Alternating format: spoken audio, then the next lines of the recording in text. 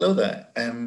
Thank you very much for joining us on today's event, which is on publishing in translation studies, reflections of an editor, referee and author. And you're very welcome to the virtual Trinity Centre for Literary and Cultural Translation. We run many events out of Dublin on translation studies, on translation practice, and on the translation profession. And in this event, we're going to hear, of course, about publishing and translation studies, and you're very welcome to take part. This is not a lecture in the classic sense, it's an interactive lecture. So if you have comments or questions that you'd like to make, please type them into the chat box.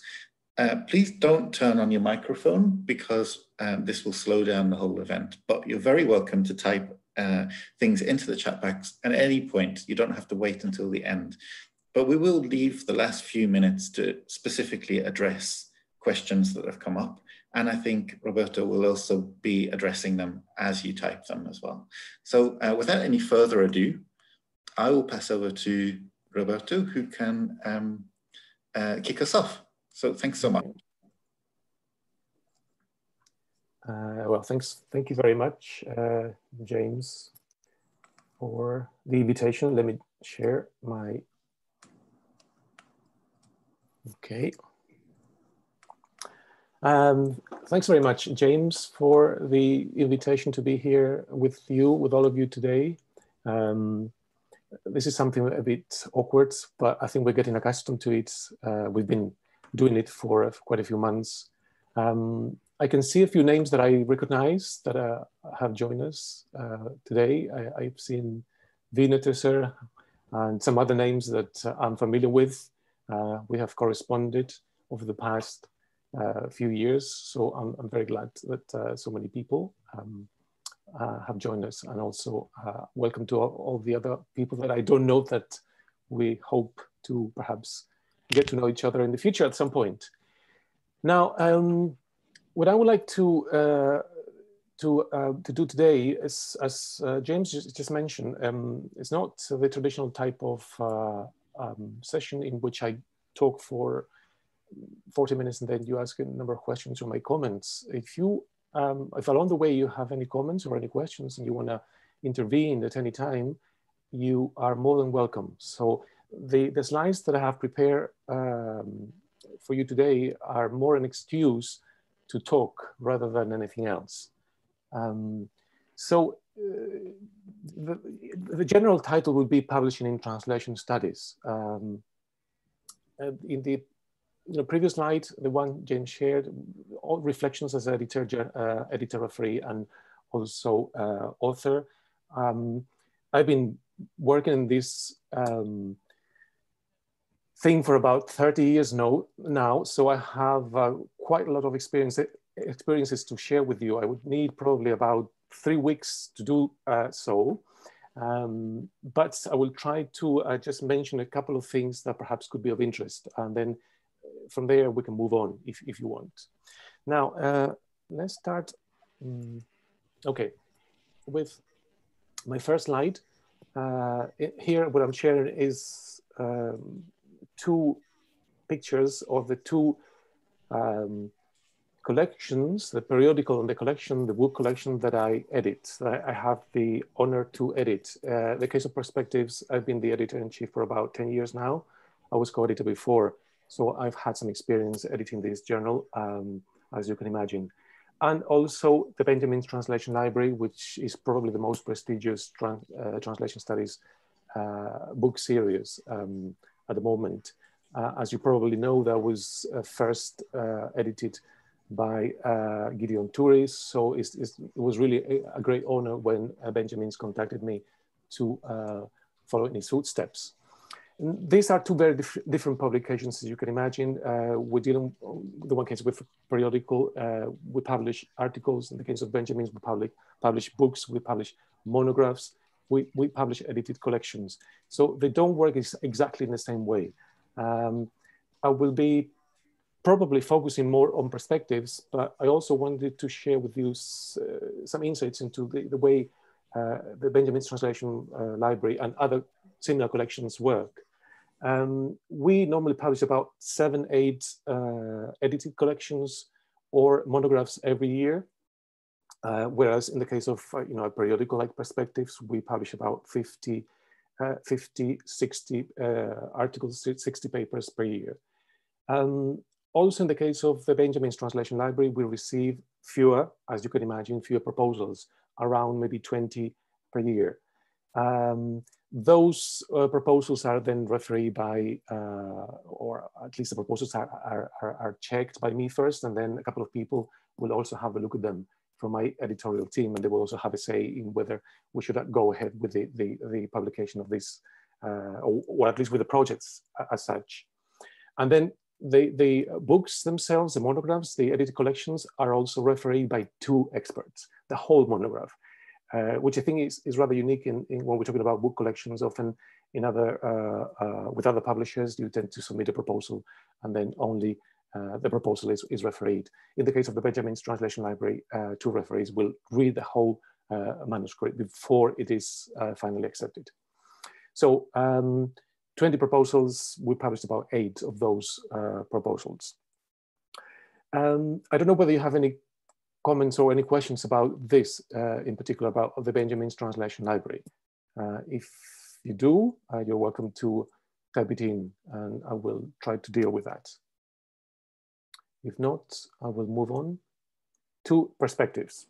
And one of the things that when James contacted me, I think it was in the summer, about joining you or organizing this event, one of the things that he mentioned was that whenever he discusses or they discuss publishing in translation studies, or publishing in translation studies journals, young scholars particularly are not very familiar with the way in which this works, and sometimes they get frustrated, sometimes desperate for a number of reasons. And what James says, well, they don't realize the way usually, and a journal like Perspectives or the Translator or Meta or Target or any of those top journals work.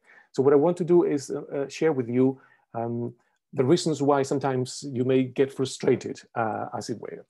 Now, I said for the Benjamin's Translation Library, we normally receive about 20 proposals. In the case of a journal like Perspectives, normally we get between 300 and 400 papers per year.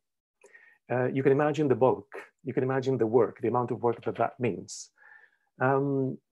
This means that also that we have to reject many more papers than perhaps we would like to reject, or we would like to publish more than we actually publish. We publish 50, 60, probably there will be another, say 50, 60 that could be publishable at some point, that have potential to be published at some point, but we can't. We don't have enough slots. So what that means that whatever we accept must meet a number of requirements. And one of these requirements is that the work that is published, the article that is published, has an international appeal, that it will appeal to our international readership. That is not just something that you can write for your local audience or your national audience. Why is that important? Because as you know, in the case of a journal like Perspectives, we depend very much on citations in order to be indexed in things like Thomson Reuters Arts and Humanities Citation Index, or the Social Sciences Citation Index, in the European SJR, or in the European Reference Index for the Humanities. Now, in an article that I published, I think it was last year, about publishing in translation studies, that was a special issue of Perspectives, edited by 4 colleagues from Scandinavia, from the Nordic countries.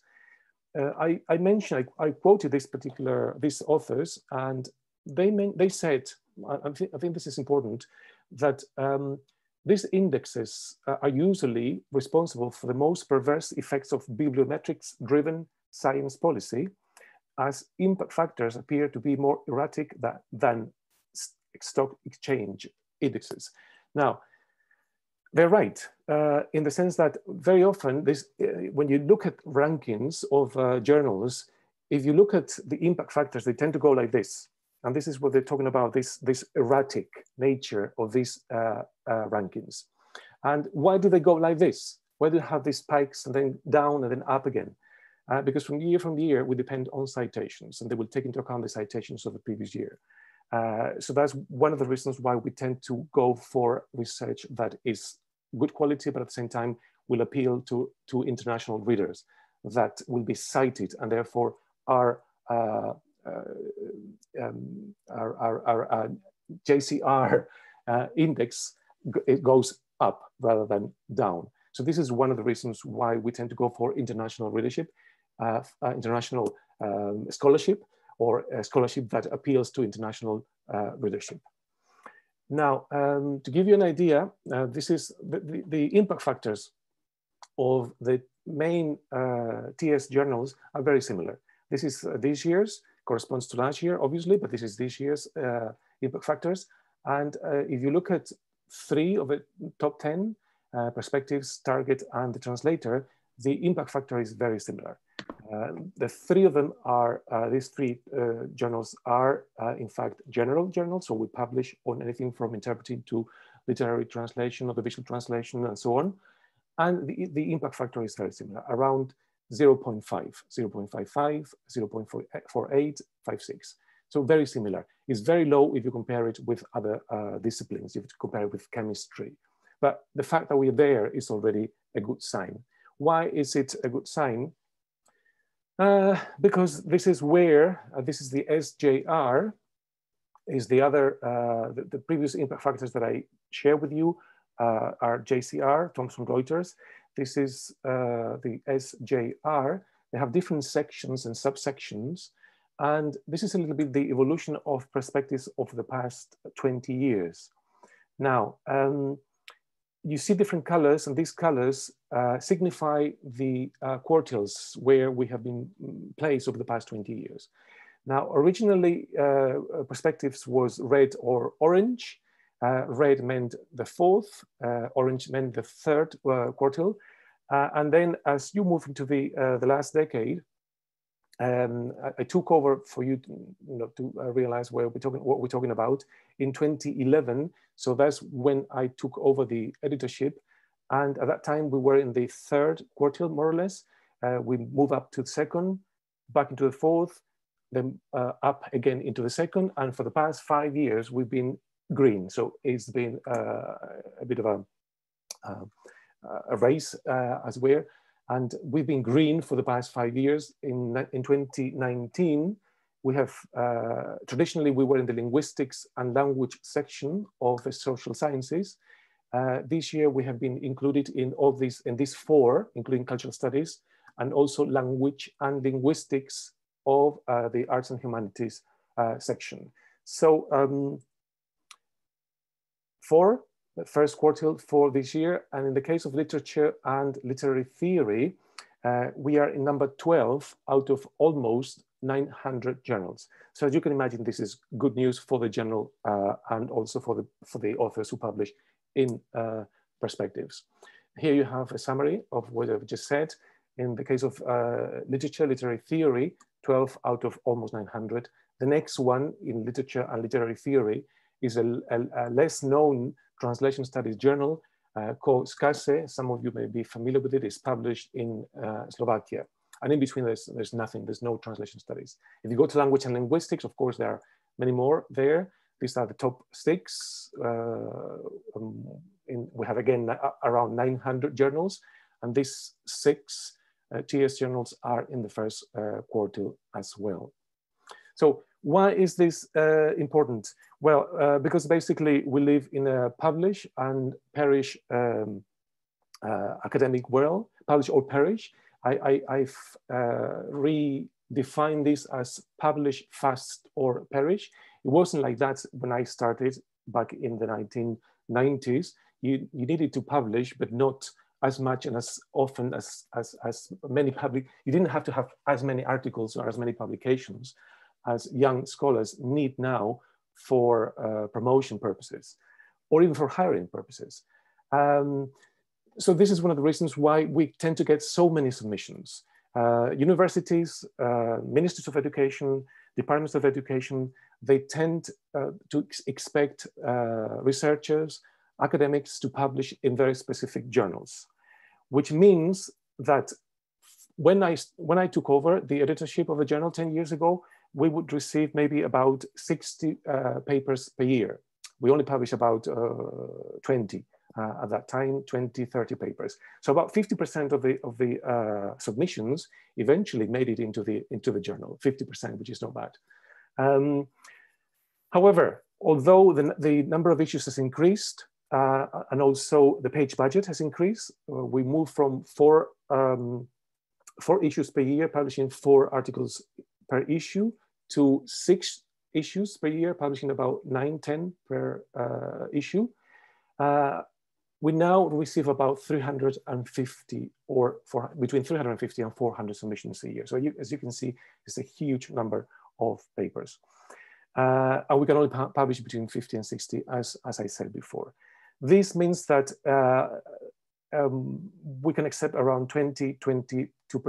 It depends very much on it's for a 12-year period. So if we check regularly, that figure would change as well. But it's something between 20, 21, 23, for no more than 25%. We publish about 2 or 3 special issues a year, and this is you have to realize that some of these issues are planned well in advance. Sometimes we have call for papers because the guest editors issue a call for papers. In other cases, what they do is they gather a number of specialists and they propose a special issue. So that is closed, and say that you cannot have access to that particular call for papers because there is no call for papers. In any case, both ordinary issue papers and special issue papers, even those that are outside, say, the general system, are refereed by at least 2 experts, at least, and this is important. Let me just check, yeah. At least 2, and as I said, this is important because it will help us understand, the whole procedure. Sometimes authors get a bit anxious about, what you submit a paper and you're waiting there for a few months, and then you haven't heard from us. Now, this to some extent is a good sign, because that means that we have initiated the refereeing process.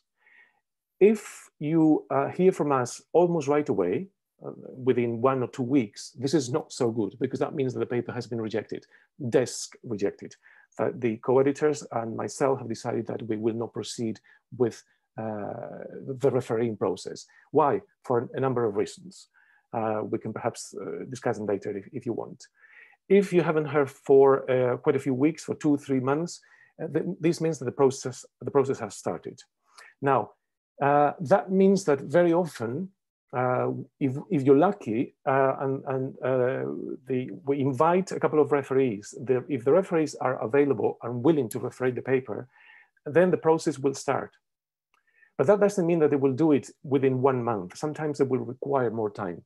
And if they need more time, this means that obviously your reports will get to us much later. Now, this is in the, say, most optimistic situation. But what it can also happen is that we contact one referee and they will decline. And then the next one, and they will decline. And then the next one, and they will decline. And then the next one, and the next one, and the next one, up to 8, 9, or 10 people. And that takes time. So if we start almost right away contacting referees, doesn't mean that we will receive their replies right away. Sometimes we have to wait 1 week before they actually reply. So once again, that makes the process much longer. It might be 2 months before we actually have 2 referees willing to review your paper. So that will make the process pretty long. You're lucky, the two referees, the 2 initial referees accept, and they submit the reports right away. The reports are, say, positive for the most part. They recommend revisions. This will mean that probably within 4 or 5 months, the whole process may be completed. 4 or 5 months, if you're lucky. But again, this is not the usual time span. Usually we're talking more in terms of 10, 12 months, in some cases even longer. Now, another issue, we're talking about at least 2 referees. I mentioned that this is important because sometimes I might get a report that is, say, useless. The referee will say, I don't like this particular article. There are far too many issues with it, but they don't provide any particular suggestions. What happens in this case is that I would have to contact another referee. So that again will mean that the process will be longer. Another common situation, unfortunately, is that the 2 referees don't agree. One will recommend publication after revisions. The other one might say, well, this paper cannot be published, so rejection. Now, what happens in these cases, if I'm familiar with the topic, I can make a decision. So say, if the topic of the paper is news translation, I'm familiar with that. This is one of the areas of research I work with. So I could make a decision based on those 2 reports. Now imagine that the topic of the paper is interpreting. Now I used to work as an interpreter 30 years ago, but I have done no research into interpreting. This is not my area of specialization. I need a 3rd referee in that case. So even if I have 2 reports and are useful, I will still have to contact a 3rd referee and the process will continue. The refereeing process will continue for maybe another month, another 2 months. So there are no specific time spans that we can discuss. I can actually tell you. Now these are general statistics from yesterday. I can check that every day, basically every minute if I want to. I want you to focus on the 2nd column rather than the 1st one, which is not relevant for us.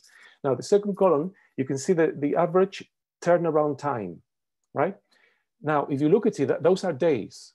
So all those average turnaround times are around a month. But you have to, again, you have to bear in mind that you need to take into account all the papers that are rejected right away. So on the same day, the day after they are submitted. So they're not realistic turnaround times. It's true that if you look at it, you say average days from submission to first decision, and the average day is around 37, 36.9, 37 days.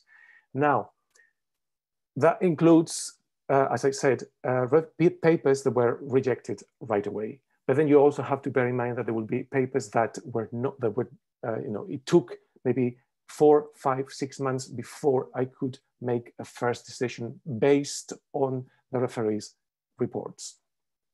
Now, if you look at the final figure, 38 days from submission to final decision, 38 days, you would say this is not, again, a very long period, a very long waiting period, and it's not.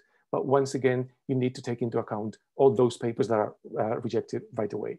So these are average figures, but they're not realistic figures.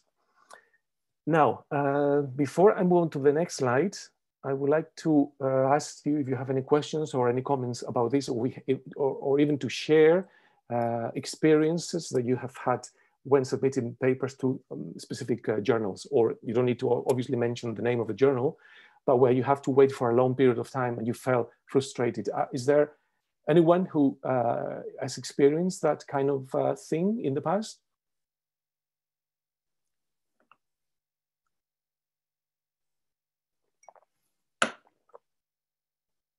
Nobody? Well, I can share it. I can share my own experience. I'm not pressurized to publish as I was 20 years ago, right? Or 25 years ago, as many of you might be now.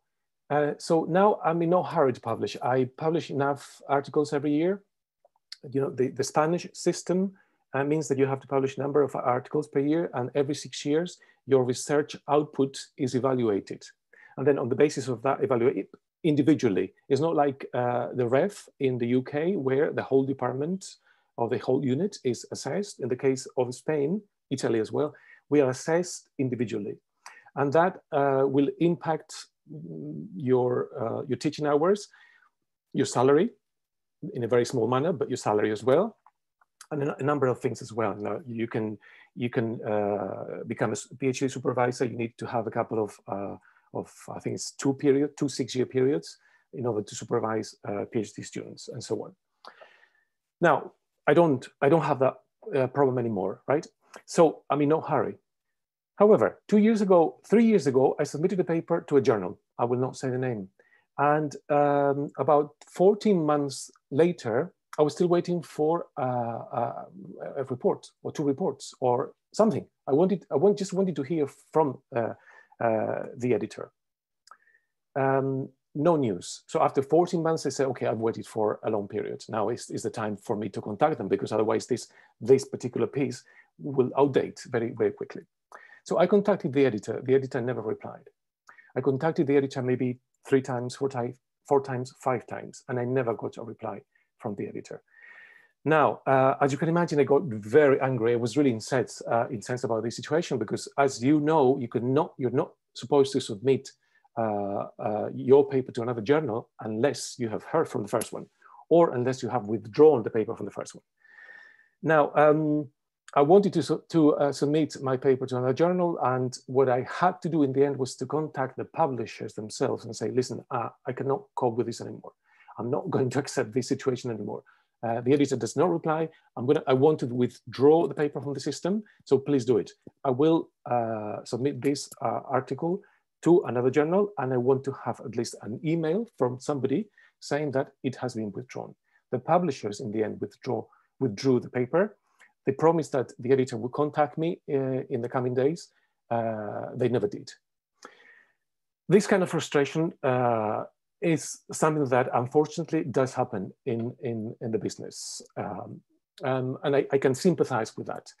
And because I've experienced that kind of situations in the past, I try to avoid it. And I know that most of my colleagues, the other editors, we're normally in touch with each other and discuss some of these issues. We normally try to avoid these kind of situations, because it's very frustrating for authors, especially for the younger authors who are not familiar with the system.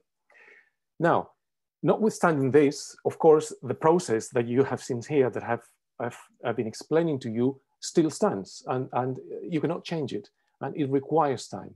So very often you would expect a reply within, say, 3-4 months, and sometimes it might take longer. Now, my next slide moves to something a little bit different, and it's to give you an idea of the number of papers and where they come from in perspectives. I know that the situation is pretty similar in other journals. As I said, we're normally in touch. The editors of the major journals are in touch with each other. We recently had a meeting, a Zoom meeting. About 20 people joined that meeting, and we discussed some of these issues. So this is perspectives, but it can apply to any of the other major journals. So to give you an idea of the acceptance rate per country or per region, we receive papers from about 40 different parts of the world, countries or regions. And these are some of the perhaps more interesting figures. China, is by far the country that submits the highest number of proposals. Is 11 accepted papers, 70 rejected papers. The acceptance rate is about 14%, 1/4. Hong Kong is treated differently, and we accepted 2 over the past 12 months. I'm talking about the past 12 months, not the past year. And that changes from, I check it tomorrow and it will be probably different, or next week or next month. 3 accepted, so Hong Kong is 40%. Of course, the number of papers is negligible to make a valid comparison, as it were. Case of Macau, 2 papers accepted, 1 rejected, about 67% acceptance rate. Now, you may think that this is This applies to maybe China, Hong Kong, Macau, these Asian areas. But of course, if we go to other countries, it's pretty much the same. So submissions from Australia, English-speaking countries, 3 accepted, 8 rejected. Acceptance rate is between China and Hong Kong, 28%. The United States is very similar to China, although the number of submissions from the United States is much smaller, 5 rejections, 1 accepted paper. Now, why do we get fewer papers from a country like the United States? There are a number of factors. One of them is that China is much stronger in terms of master degree programs. There are about 250 in China. There are there are fewer in the United States. Translation is not that important in the United States. And also requirements for academics in the United States are also quite different. In China, academics are expected to publish in SSCI journals, whereas in the United States, this can vary. Monographs, book chapters, and so on are also equally valid. Now, Ireland, I wanted to give you a figure for Ireland as well, since the organizers are based in Ireland. 2 accepted, 1 rejected, so 66%, very similar to that of Macau. Korea, another East Asian country, 3 accepted, 3 rejected. Now, you may wonder about Spain, since this is the country where I'm based, this is my nationality. You may think that I'm favor my colleagues. Well, the answer is not really. As you can see in the figure right now, 4 accepted, 6 rejected. I don't actually, my rejections are always based on referees' reports. So even if I wanted to accept them, I wouldn't and I couldn't. And I don't think it's obviously ethically acceptable.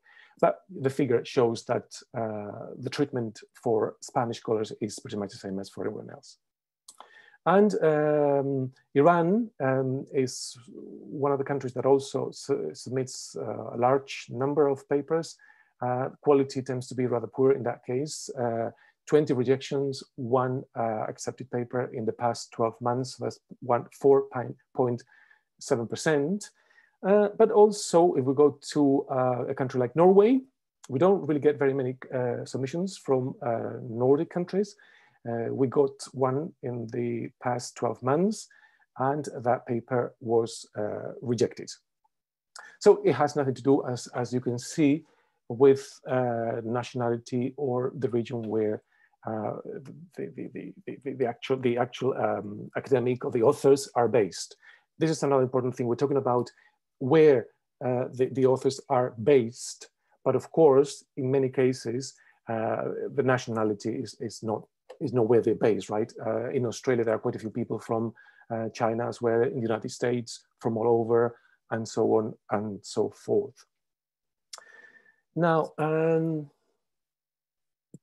don't know whether you want, again, to make any comments or questions. I will like to give you the floor if you want.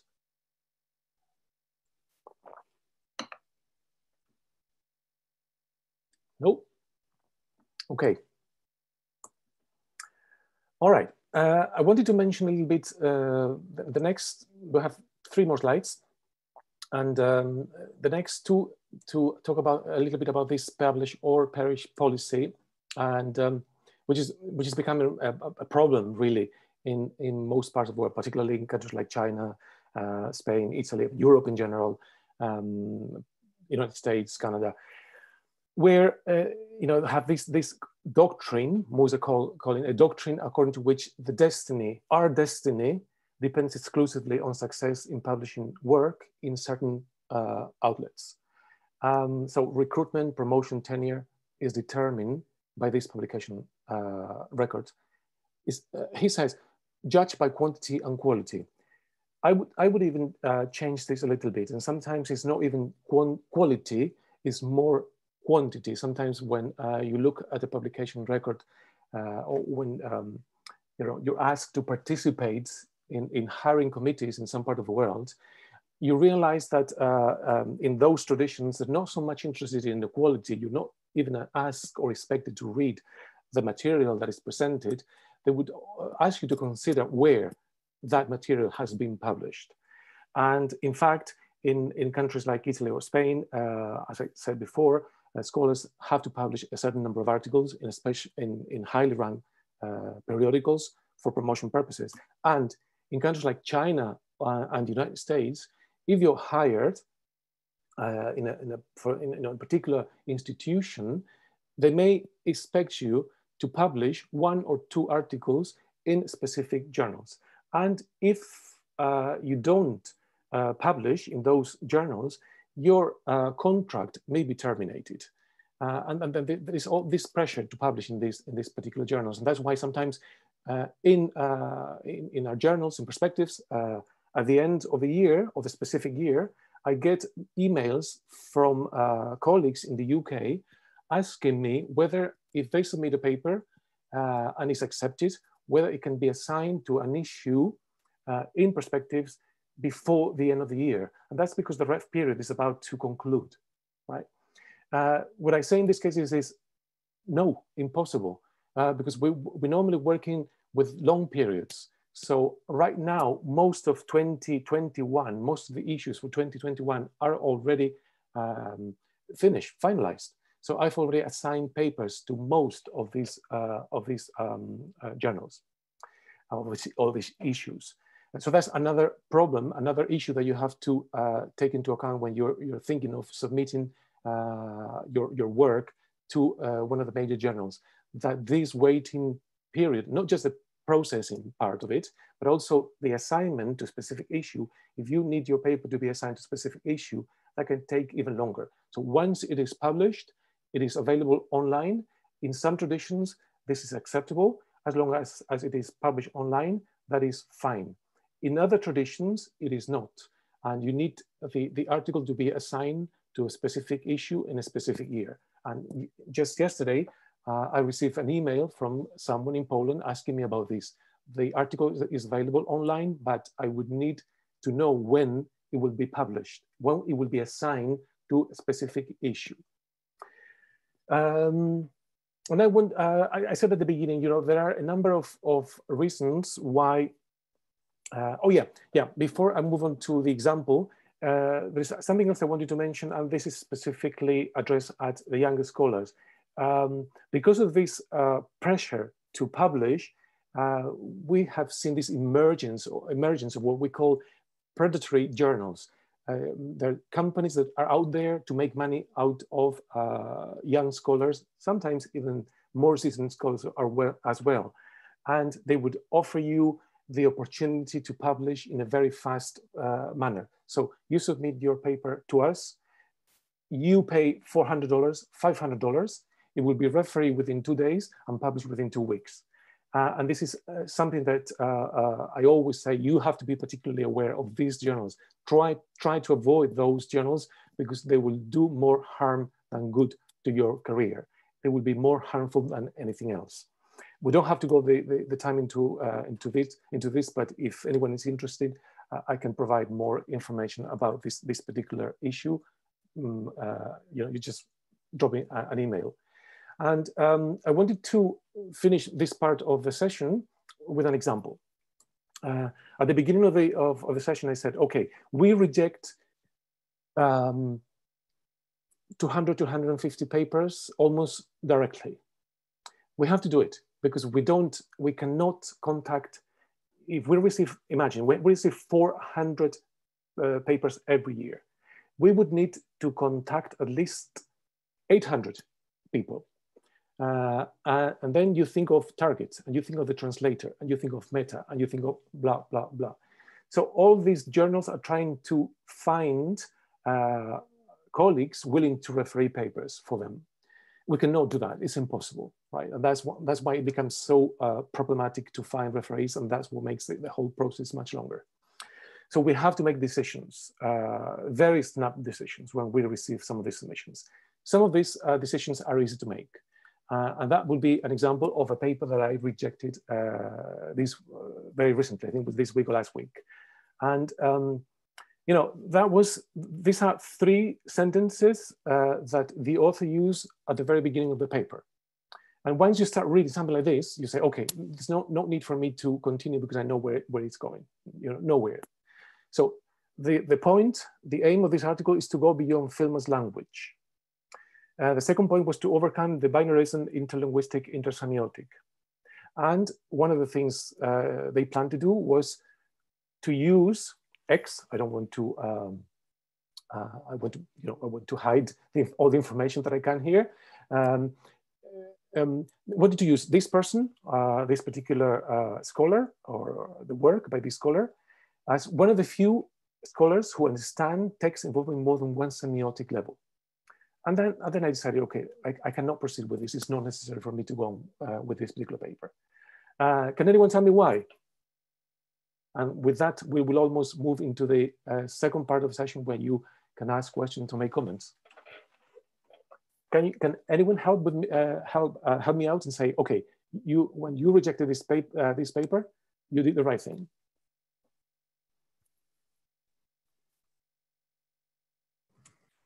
Hi, Roberto. People are writing things in the chat box. Let me see because I don't have it. Yeah, I think it's at the top of your screen, and then. Right. As I said before to you, James, I would normally use Teams. I'm not very familiar with Zoom. Okay. Maybe it's best to wait until the end and then deal with all the questions at once. Yeah.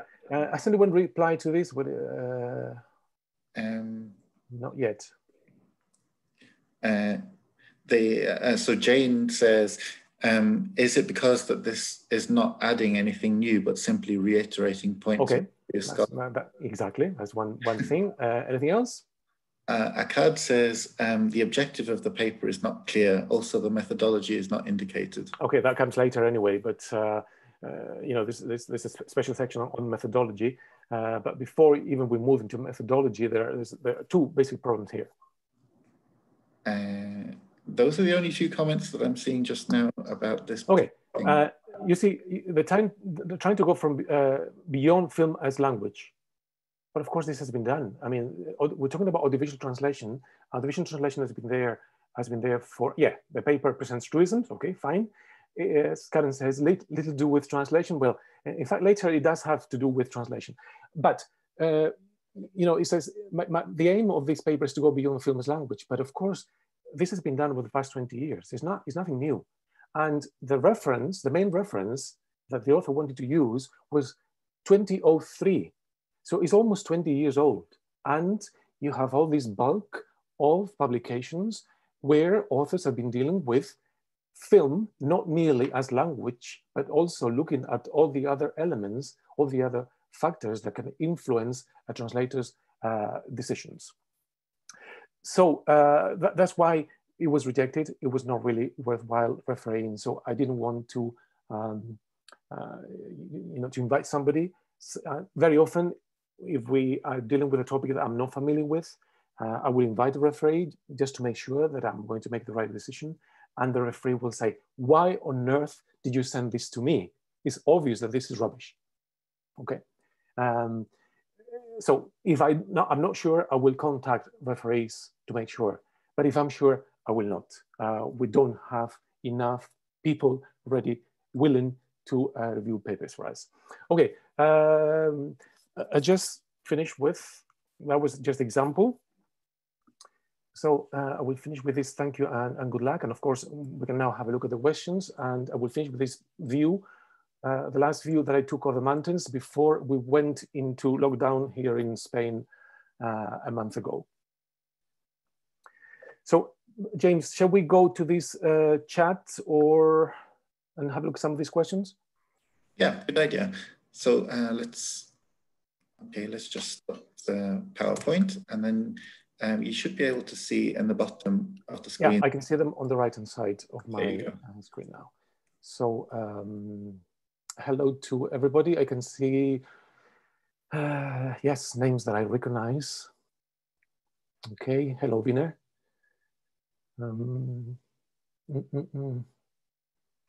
Okay, the main manuscripts. What are the main reasons why manuscripts? This is a very general. This is about a very general question.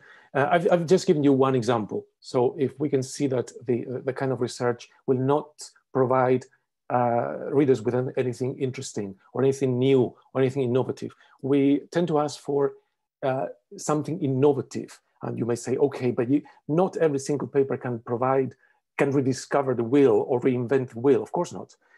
But what we don't want is reiteration of something that somebody has already said, not once, but maybe twice, 3 times, 4 times. So there must be something new in it. Other reasons why we reject the paper immediately. Believe it or not, language issues. Sometimes authors don't realize how important language is. Most of us are not native speakers of English, and we tend to be flexible in that sense. So as long as the paper is written in acceptable academic English, it reads well, communicates, puts across a message, that would be fine. But you would be surprised, the number of papers that you start reading and you don't have a clue what the author is trying to say. Okay, and not necessarily from China or from Italy or from, sometimes even native speakers are not able to convey the ideas or the arguments that they want to convey in their papers. That could be another reason.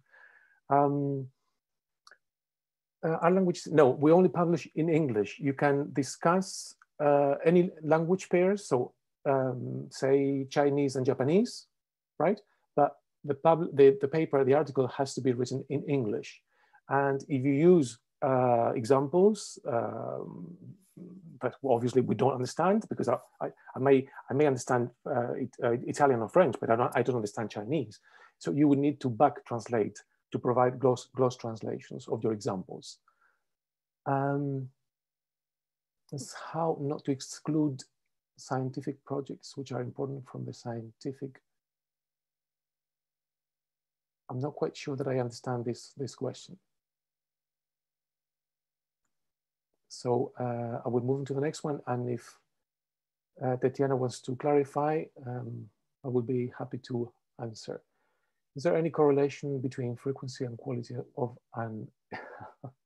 That's a tricky question. How can I answer that?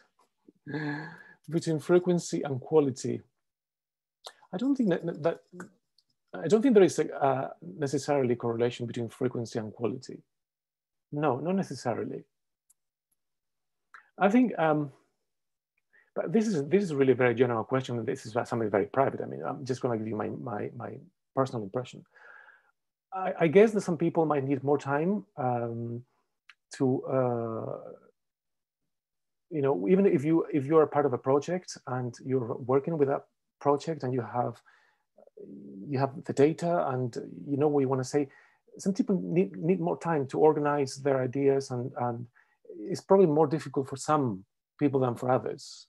So that doesn't mean that there is a correlation between frequency and quality. Some people might need more time to write a paper, to organize a paper. What I usually do now that I can do it, that I can afford it because I don't have this pressure on me, is I write a paper, I finish my article.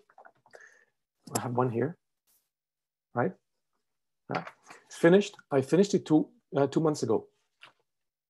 And it's been sitting on my desk for 2 months. And maybe after Christmas, I will go back to it. And I will reread it. And then I will probably make changes to it. Sometimes when I go back to articles that I've already written, I say, I have no clue whatsoever what I mean by saying this. So when I was writing it, it was clear in my mind. But 3 months later, I don't know. So I have to rethink what I was, what I wanted to say, what I meant in that particular part of the article, the argument that is not clear enough for audiences or for other readers who might not be familiar with this particular topic. So depends on, I think you have to find a way, the easy way for you to work. For me, this way works because then I can identify issues that I try to correct. That doesn't mean that I will correct them. Recently, I submitted a paper to another journal before the summer. The paper had been sitting in my desk for 2 months. I reread the paper, made changes and submitted it. And then I came back with a major revision. I was disappointed, of course, But then I read some of the comments, and I thought, well, they're absolutely right. To me, this is clear. The argument is clear, but probably not for other readers because they're not familiar with this particular topic. So I've been working on that specific paper for a month now. So I don't think there is a correlation as such, no.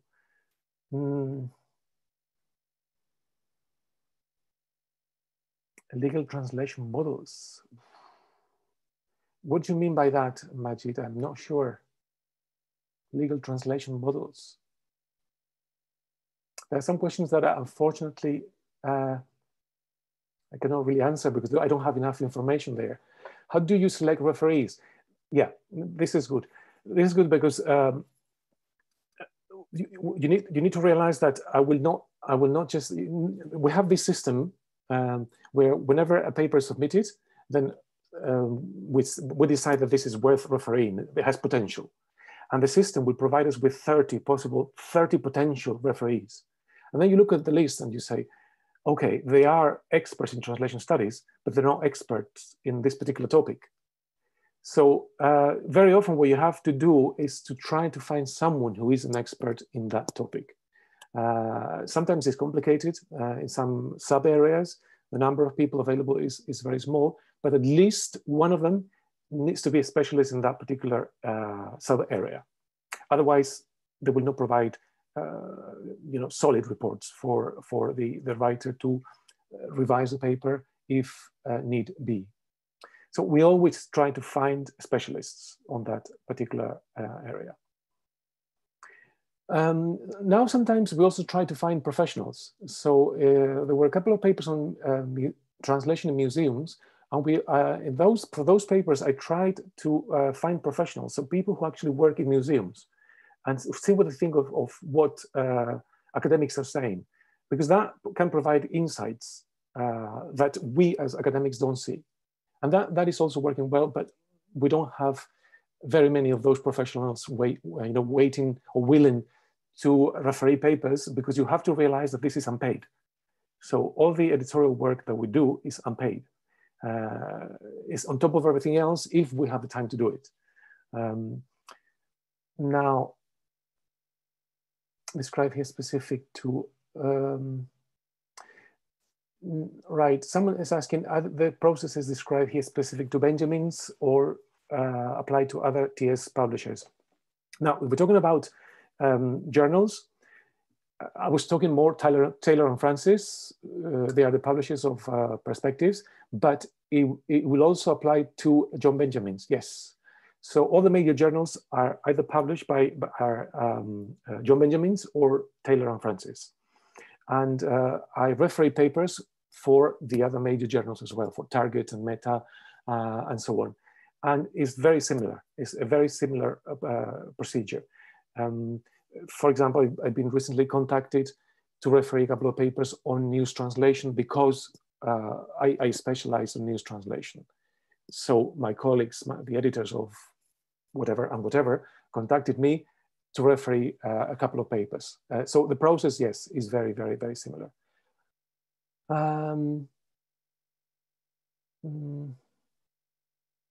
Gosh, I submitted a paper to a journal about 1.5 years ago and never heard anything back.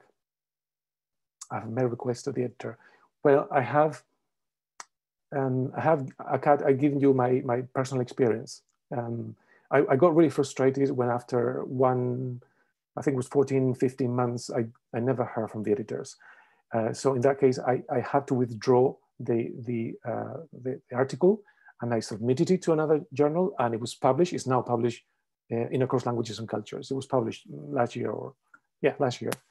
So in that case, I would say if you don't hear from them, you may want to withdraw the paper.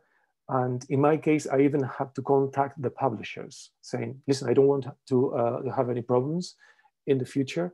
I want to officially withdraw the article from this journal.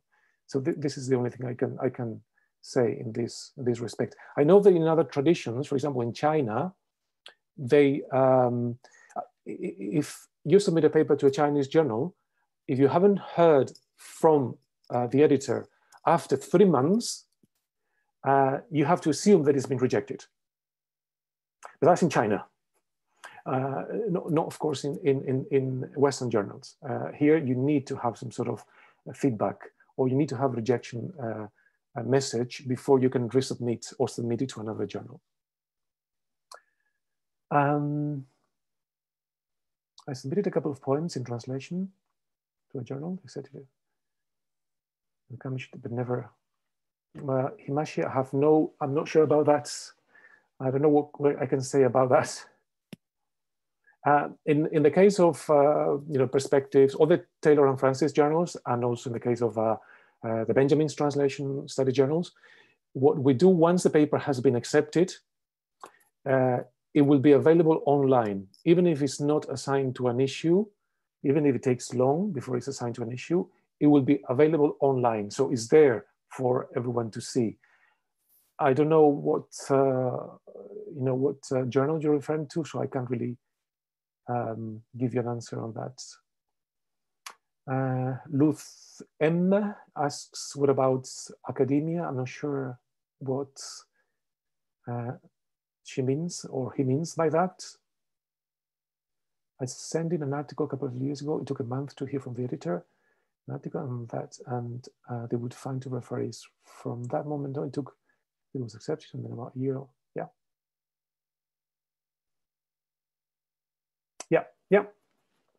Right. Yeah. This is something that, yes, Patricia Gonzalez has shared with us. This can actually happen, and it happens in Perspective as well. If we're lucky enough to find the referees that are willing to accept, and your paper is a good paper to begin with, within 5-6 months, say, perhaps it's a bit too optimistic, but within 8 months, 9 months, it can be published. Yes, definitely.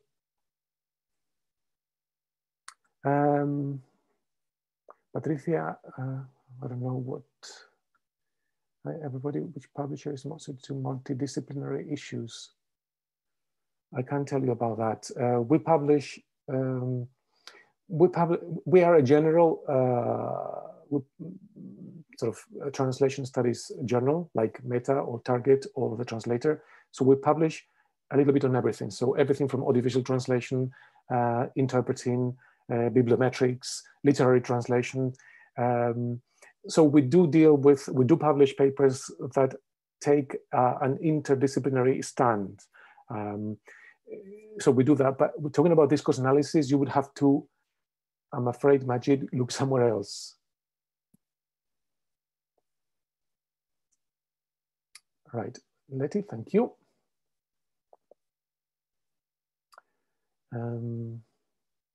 Paul says it's a mad world. Yes, I would agree with you. And it's getting madder by the minute. So they were publishing them and then nothing. Roberto, we're very nearly out of time. Okay. So can I ask you to pick one last question that you'd like to address? And then one last question. Okay. Let me see. Maybe I don't know which one. Oh yes, this one perhaps about plagiarism. This is a big issue, right? Right. Yeah. Now we do have a couple of programs that we can run to see if an article has been plagiarized, and we have come a couple of articles where that was the case. And I have to say that in one case it was quite surprising because it was not a young scholar. It was actually a full professor. I will not say from where. Yes, I can see faces. Yes, and that was very tricky. And in fact, the person didn't want to accept that we would not. That was a big issue. And we rejected the paper and we let the person know about the reasons. And within 2 weeks, they had submitted another one.